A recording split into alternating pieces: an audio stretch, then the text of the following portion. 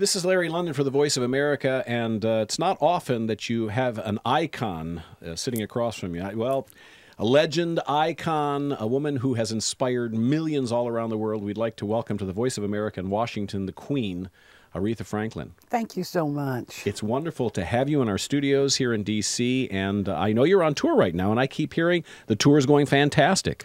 It's a kind of little mini tour. I don't go on real tours anymore, not extended tours. I mean that to say extended. Just mini tours, select dates here and there, select. I call it good sense touring. And you're promoting a Christmas album, your first ever Christmas album. Christmas album here in Washington. I was at Borders Books this afternoon, as you know, and it was just fabulous. The turnout was fabulous.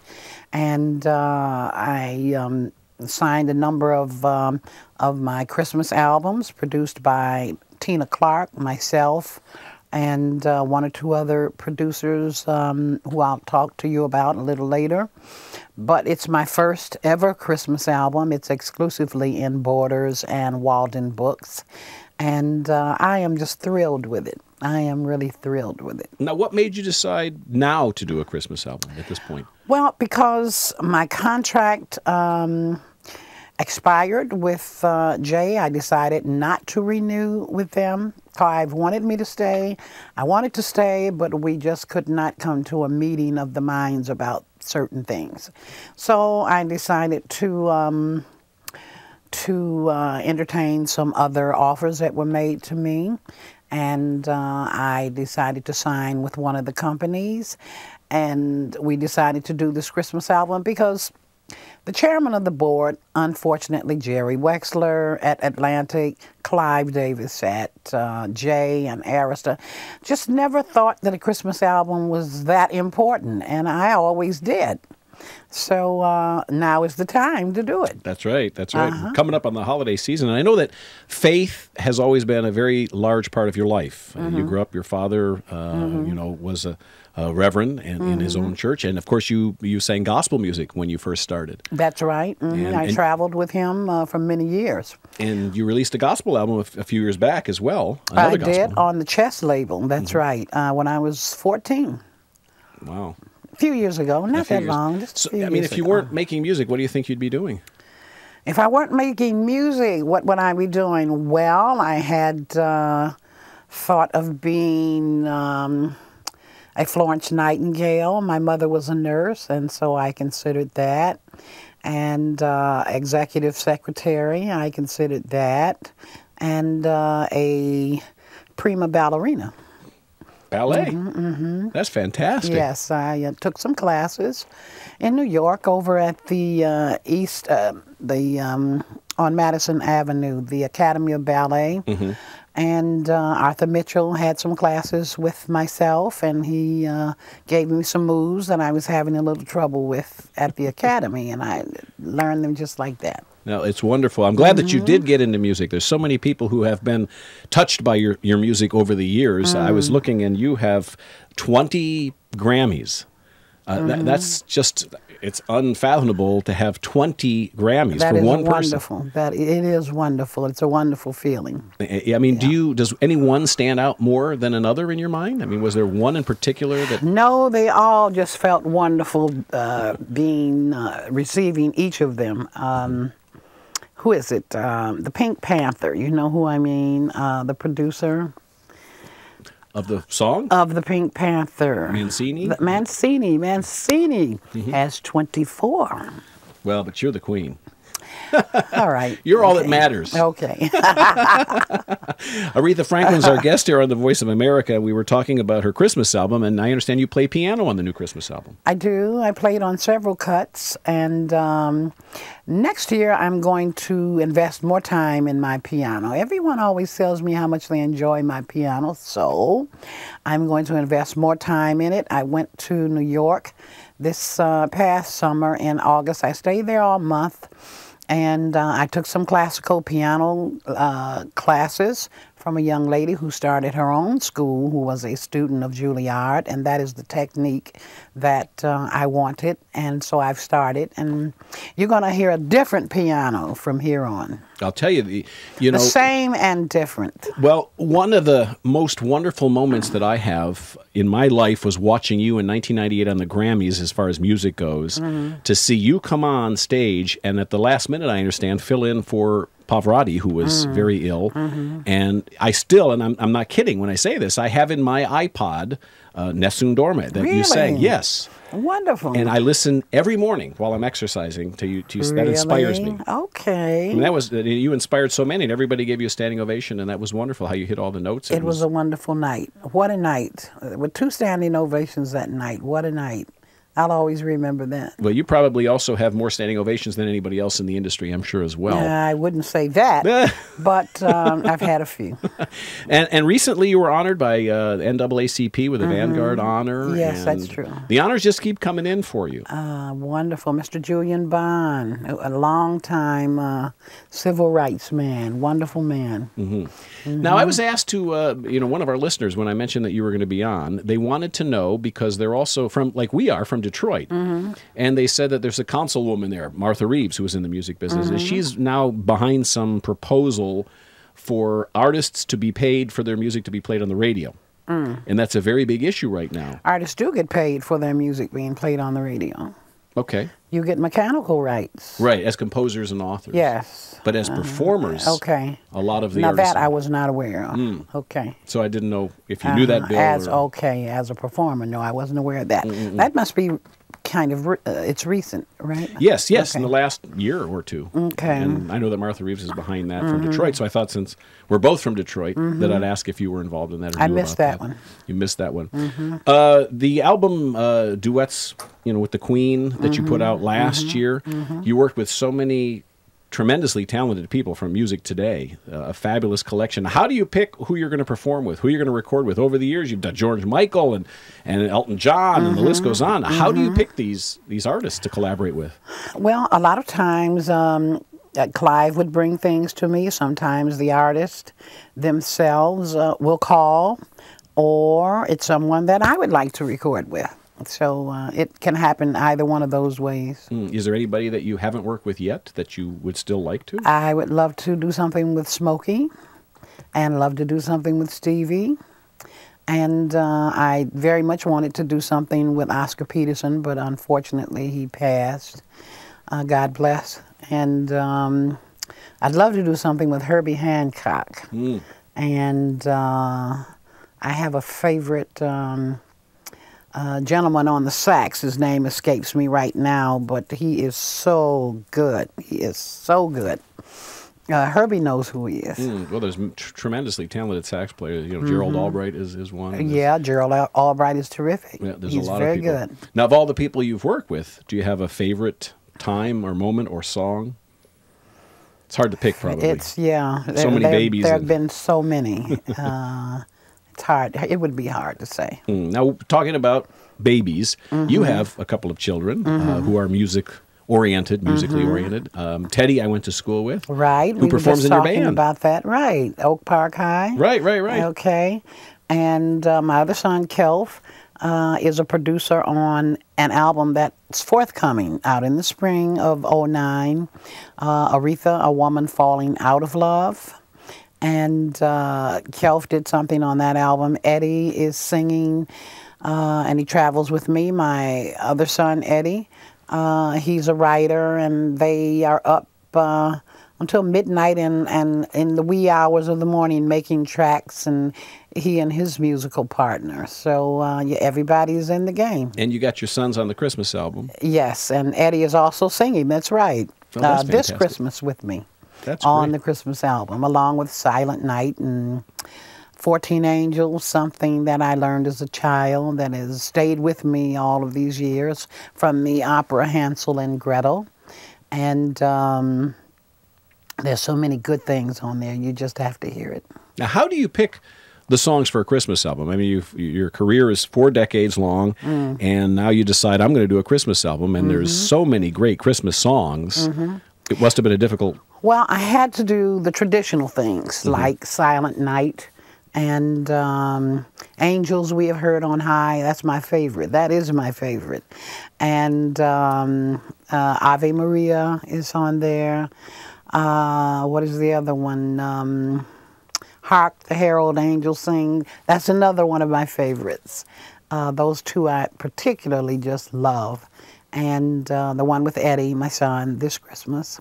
And Christmas Just Ain't Christmas Without the One You Love. The OJs, that was so terrific. That's every Christmas. That's the first record that's played in the house. Wow. Yeah. What are you going to be doing this Christmas? What will happen besides listening to the OJs? This Christmas, I'm going to play mine first and then play theirs, probably.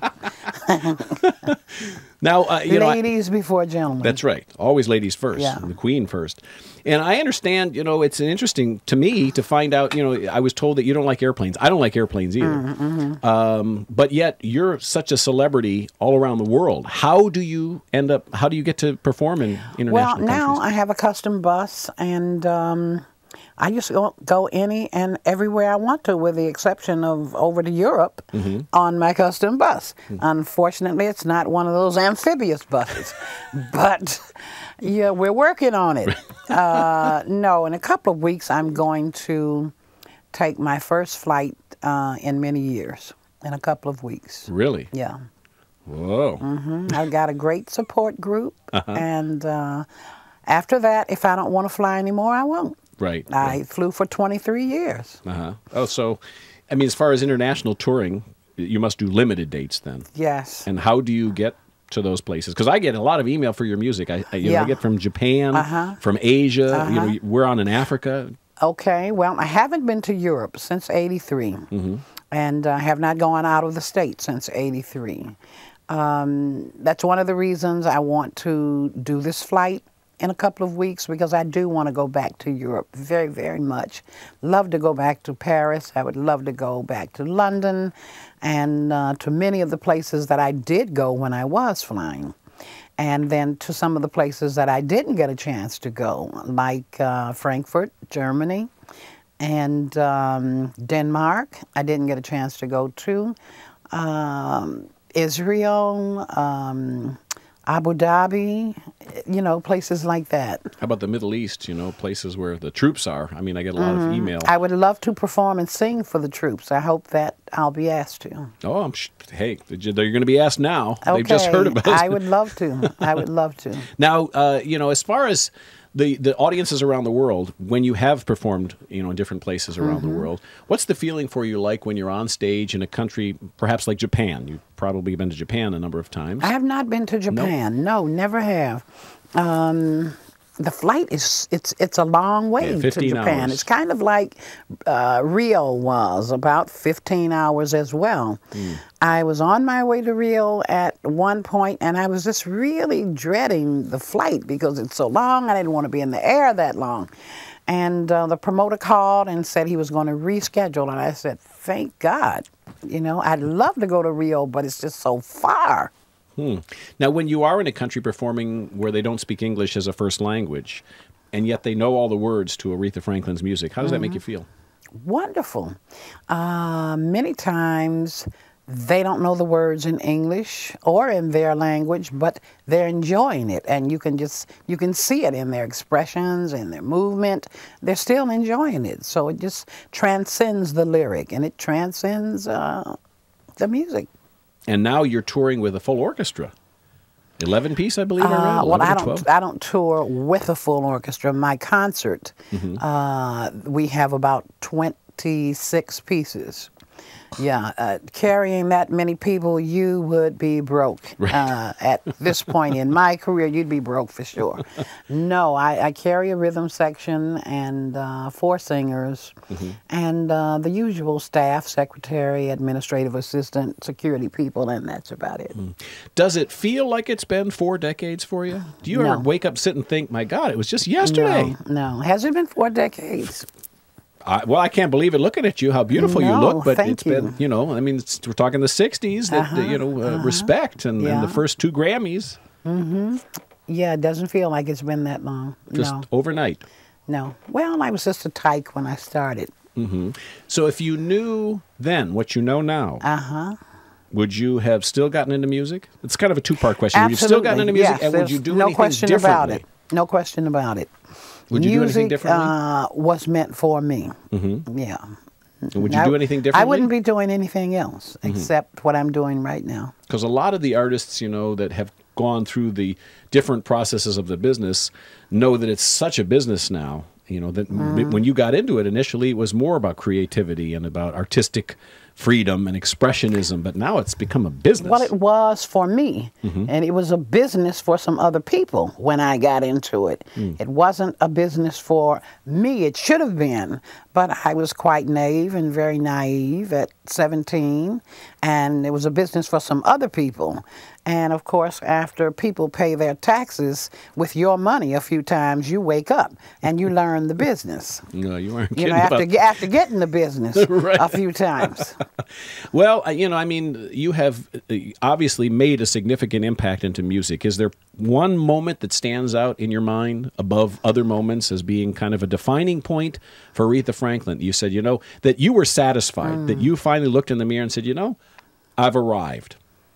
I think, well, to begin with, when you make the cover of the Jet, you've arrived. For me, coming up. Yeah, coming up. When you make the cover of the Jet, you have arrived. Yeah. Well, you're, you know, I guess Billboard named you one of the top 20 most influential artists of all time. Yes, yes. Rolling Stone in 2004, you were in the top Yes, yes, 5. yes. You know, most influential, powerful artist of all time. And of course, later on, as a more mature adult, you realize the importance of Billboard and Playboy and these other various industry magazines that are really important. What kind of advice would you give to somebody who's starting now? What kind of advice would I give to someone starting now? I would tell, it's the same thing that it's always been. Get the diploma, get the paper behind you, because getting in the music industry is not a picnic. It's not going to be a picnic. A few artists become stars overnight, and don't become a star. Always maintain, maintain your natural beauty, whatever it is you have to offer as a person. Maintain that. Don't become a star, and you'll be all right. Yeah, as hard as you've had to work for the and surround yourself with the best professional names in the industry: accountants, lawyers, managers. But get someone who will work with you, because the expense aspect of the picture is so extreme, and it's so high. After you finish paying taxes, if you don't have someone working with you, you're going to wind up with absolutely nothing, you know, by the time you get through paying out what you have to in your expenses alone. You keep hearing stories about people who've hired managers that ran off with the money and absconded with the money. Made some bad choices. Yes, accountants you trust too. people. Accountants too. Yeah. So you have to be very careful who you select. Select a respected name, someone with a reputation for having integrity and principles. Respect. There's that word. Yeah. R-E-S-P-E-C-T. Yes. Now, we're talking about, you know, advice to newcomers and whatnot. You've had to work very hard to achieve the success that you have. So how do you feel when you sit and you watch American Idol? I mean, you sit and watch that show. I mean, what are the thoughts that come to your mind? Is it something good? I like American Idol. It was one of my favorite shows. I like it. And especially since they were singing a lot of my music. I particularly like it. Great show, though. Great show. I just, I thought it was kind of a little unfair, though, that some artists are made overnight on that show. Like overnight, they're stars and they're catapulted into an industry which they really don't know anything about. And I think that it's to their advantage and it's to their disadvantage. I really do like the way that I came along little by little, and I wasn't thrust into something before I could learn what it was I was doing, learn and hone my craft, slowly learn this industry without being shot right out into the stratosphere. You're a star, you're a superstar, and people are calling and they're pulling on you this way and pulling on you that way. You know, they, some of them I'm sure don't know whether they're coming or going. So in a way, I thought it was a little unfair, and when you turn the coin over, I liked the way that I came along, and I took my time, and it was all very gradual and not overwhelming for me. So there you have it. Yeah, now it seems like artists are a product, and there's not much longevity. Yeah, you know. Yes. In your day, For some, there is. They cultivated the look and everything. Yes, yeah. For some, it will be, and for others, it won't be. And hopefully, you'll be a mentor on American Idol. That would be a wonderful I to would have love you on. to. I would love to, but I just can't seem to get a call from American Idol. I've called them a few times and haven't returned my call. Simon, what's the matter with you? I don't know. He's being a nasty guy.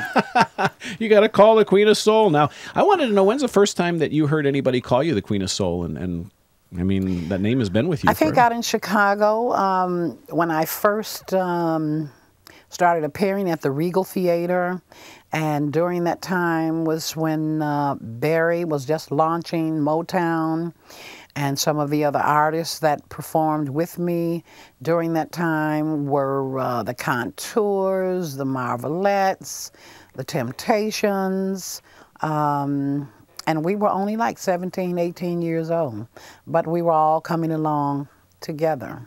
And the gentleman that produced those shows, Purvis Spann, they used to call him Purvis Spann, the blues man.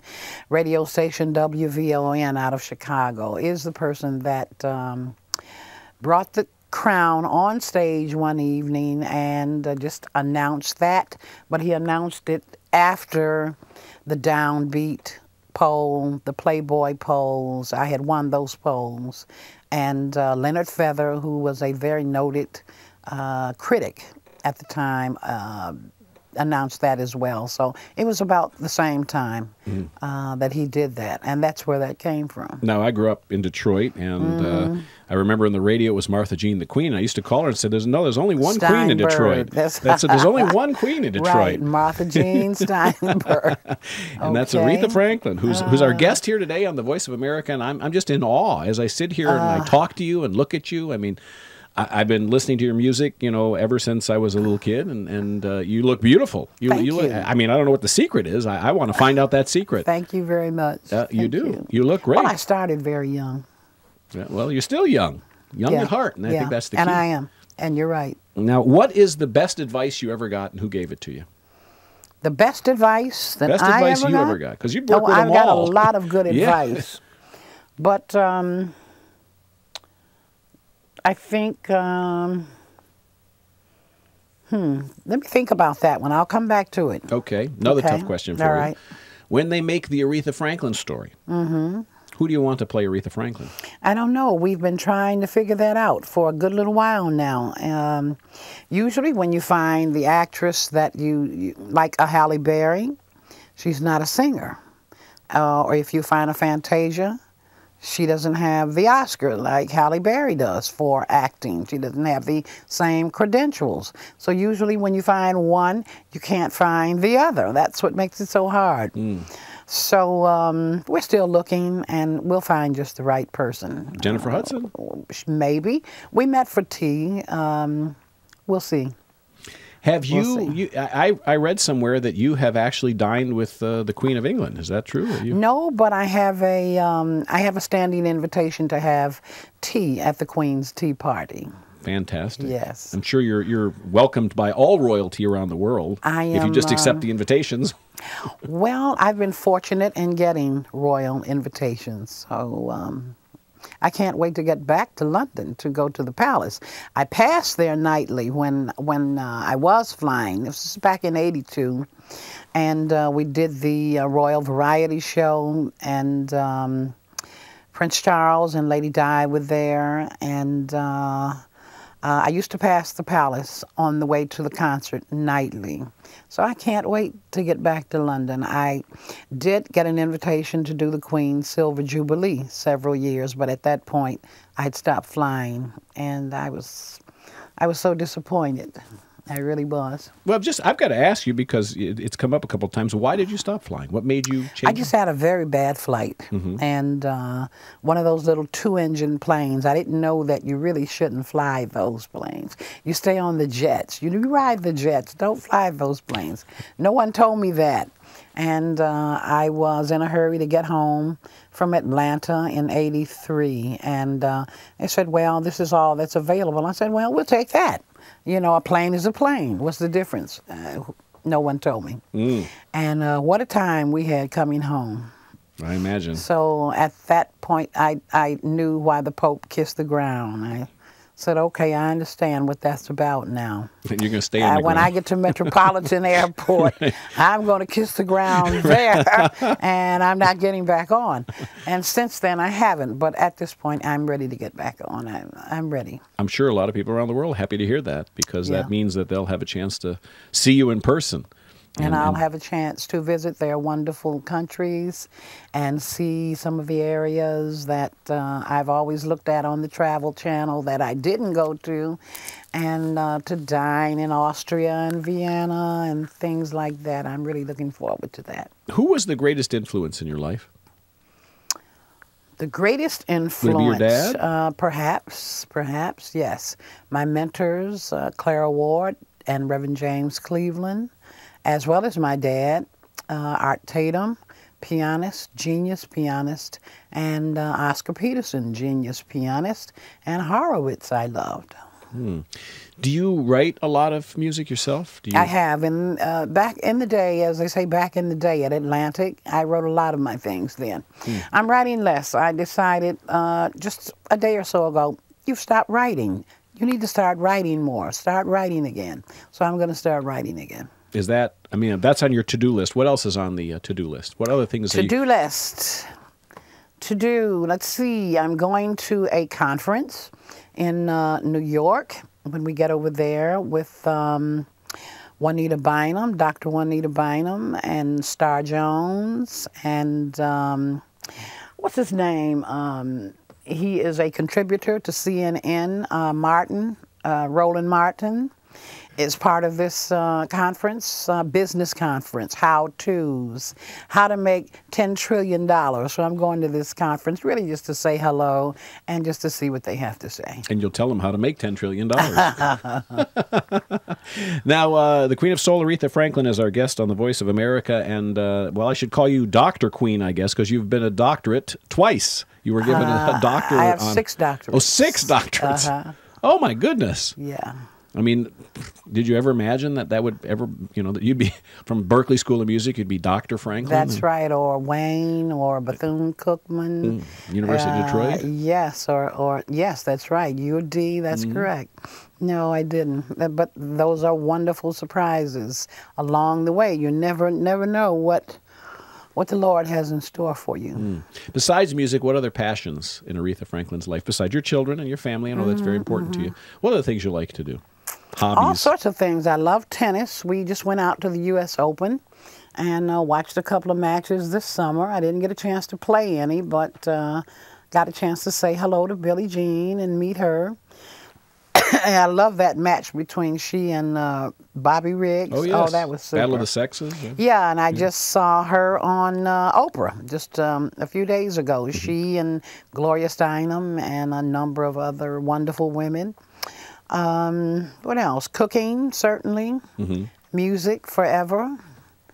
I still love to travel.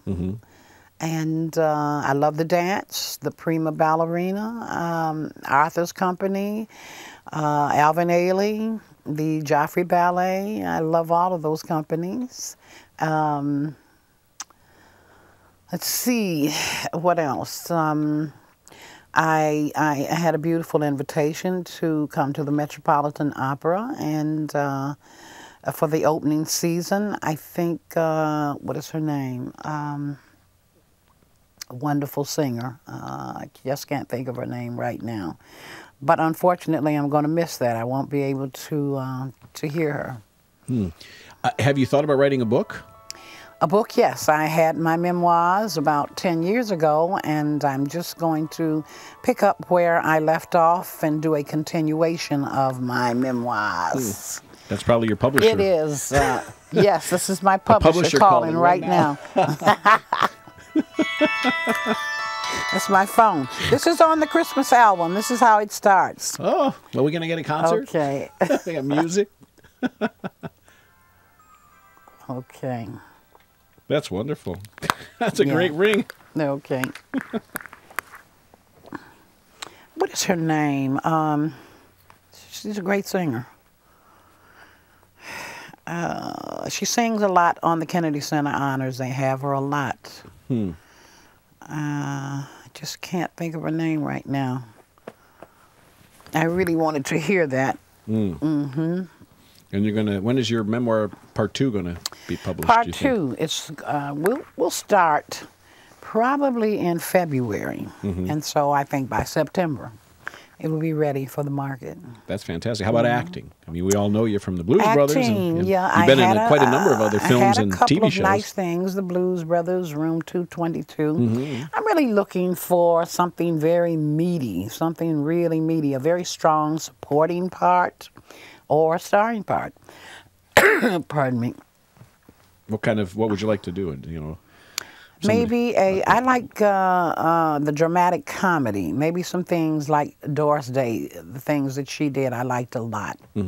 That kind of thing. Or it could be autobiographical. It could be that. It could be almost anything really good. How about stage? Broadway? Broadway. I would love to do Broadway, and I've had many offers to do Broadway, but their scheduling and how I work are just not compatible. We're just not. So if you ever see me on Broadway, you will know that a new standard has been set. Okay? And what about, I mean, you're great on stage and great in film, and you've done Blues Brothers now, and I mean, so musicals, that's kind of where you want to stay, in the musical genre. You want to do something singing, not any dramatic acting. I do. I don't want to play myself. I'd like to play a character. Yeah. Now, tell me about your personality, off stage and out of the limelight. Are you kind of reserved, quiet? Are you a perfectionist? Is this a jigsaw puzzle or what? We're trying to put together Aretha Franklin. Yeah, I know what's really going on here. Do you have the puzzle? Is the puzzle coming together here? What? Okay. I want to know more about you. Our listeners want to, you know, it's not often we get a chance to. There's not a lot left to know. There's not a lot left to know. No? No. Well, you seem like such a down-to-earth person who, you know, I mean, to have established what you've established, and you're so friendly, warm, and approachable. I think, you know, diva. When I hear that word diva, when you hear the word diva, what comes to your mind? Diva. One who is very grand. One who has major credentials, who has sometimes been called difficult, that kind of thing. I think prima donna, that kind of thing. I suppose I could be that, but only when one is being unfair to me. And then I could do another number. But I prefer just to be who I am and just do my thing. And like, as I said, not become a star. Well, you are, you know, a very sweet person. I can tell. I can see. You. You know, and I'm just curious, the shows, when people come to see Aretha Franklin in concert with the orchestra, what kind of things? You're not going to dance ballet, but what are the kinds of things you do? Would you like to see me do a pirouette? I would love to see it. Okay. In l'air? Okay. What's the show? Is it the show, an hour, the concert? 2 hours? I'm doing all of the hits, doing some new things, some things that, pardon me, have been at the top of the charts. Little Touch My Body, Mariah. the Christmas things, a lot of things from the new Christmas album. I'm doing lots of surprises. Try to have a little something for everybody, but always the hits. I got an email from a listener in Germany, and they want to know who's zooming who? What's zooming in Aretha Franklin's mind? Who's zooming who? Yeah, who's zooming who? What's zooming mean? Well, right now, I don't know anybody who's zooming anybody, but not lately anyway. There's a few folks out there that are still fooling them, though. Oh, you're funny. I love your music. I love you. You're great. Thank you. And I know that you're Whitney Houston's godmother. So what can you tell us about her new album? What's going on with that? Well, right now, everything is on the QT. I just can't talk tell me about it. I Can't tell talk me about anything. it. Not even a little secret, just between you and I. Yeah, no one else. When we go off the air, Okay. I'll tell you something. When we go off. What's the next album for Aretha Franklin? The next After album Christmas comes. would be Aretha, A Woman Falling Out of Love, coming out in the spring. What's that album going to be about? And it's just a number of different things. Some that I wrote, some that my son wrote, some that were written by two really very, very good writers. I'm trying to think of their names right now because it's been a good little while since I addressed that album, and it's kind of been on the back burner. Troy Taylor, and he's terrific. He's just absolutely terrific as a writer and producer. Who else do you like now these days in music? I mean, when you listen, you say I love Neo. I love the way he writes, and I like music. Soul Child. I love the way he writes. Great writers and producers as well. Let's see, who else do I like?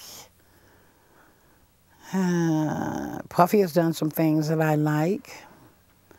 I like the beat on Ludacris, the beat. I like the beat. Right. Okay. I'm not speaking of the lyric. I'm just talking about the beat and the rhythm and all of that. Kanye has got a new album. Yeah, okay. And, excuse me. Who else do I like? I had Estelle on the show, and she was telling me that she takes offense to people like Amy Winehouse being called R&B. Okay, I wouldn't say Amy Winehouse is R&B. I wouldn't say that. Her band is. Her backup group is. They get down, down, down. I mean, they get down. I love the group and these moves and everything they got. They got some cold-blooded moves. But I wouldn't say she's R&B. Right. Yeah. Right, so... Excuse me. No, you have influenced so many people and touched so many different lives in so many different ways, and I counted over 40 albums. That's what I counted, and that was all that was listed, but there are more albums than that. And so, I mean, as an artist who's always coming up with ideas, always trying to reinvent yourself, always coming up with ways to put something new out and different, that must be, I mean, one of the biggest challenges you face. What are the biggest challenges for you? The biggest challenges for me is trying to figure out what to cook for dinner nightly, just night after night. What is it going to be tonight? You don't actually cook your own dinner, do you? Oh, please. I do my own washing, my own cooking, my own ironing, all of that. No. Yeah. So, see, there's something nobody would know. You have to figure, what is it going to be tonight? I did that last night. That's the hardest thing right there. Wow. And your kids, I mean, do you spend a lot of time with the kids? Because I know, having grown up with Teddy, he told me that you were always busy. You were always on the road. Because that's not always, no. Half the time. Half the time. I always, I made a point of being at home half the time and in concert half the time. And I thought that worked very well for our family. That's great. I mean, that's wonderful that you put your family, on a priority. Oh, definitely, definitely. And so... next step for you after this, you got the new album coming out in the spring, and then beyond that, a flight, international touring. Yes, I'm waiting for a first draft of the autobiography for the movies. I've met with producers, and I spent 2 or 3 days just talking to them. So I'm waiting for the first draft just to see what we have, and hopefully by that time, I will know who's going to play me. And a career highlight. Uh-huh. What's your career highlight been so far? My career highlight has been, I think, the Congressional Medal of Honor, along with my Grammys. Yeah.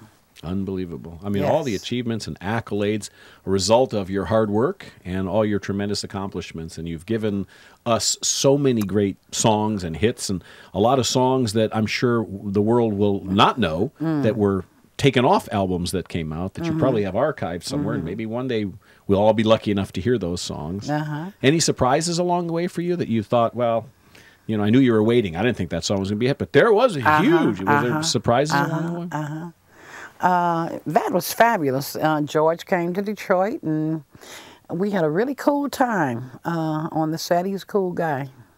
Yeah, my sister just fell head over heels in love with him. Yeah, real cool guy. Do you have a favorite song of your collection? All of them are my favorites. They're all my favorites. I don't have any one favorite. Natural They're Woman? all my favorites. Unbelievable. What a catalog. What a great list of songs. I mean, we're so lucky and honored to have the Queen of Soul here at the Voice of America Thank in you D.C. so much again. What a pleasure it's been to speak to you and to meet you, the actual person behind the legend. I mean, I've obviously been trying for so long to get an interview with you through your son, through any means I could, bribery, whatever. And it's an honor to meet you in person. Thank you so much. And to have an opportunity to have you It's on my the show. pleasure to be with you this afternoon. The Voice of America. I've always heard so much about it, and now here I am. For both of us. Yeah. And I wanted to give you a chance to say hi to the troops as well, who are tuned in and watching right now, listening. So you just look at the camera and you can say, hi, guys. Take care of yourselves.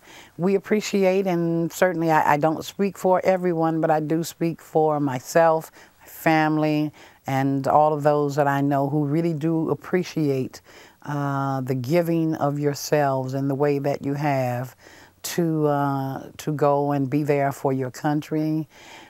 Just stay well, trust in God. Everything will turn out all right. Try God. And remember, ladies and gentlemen, this Christmas, Aretha. Get the album. Yes, pick up the album at Borders Books exclusively or Walden's Books.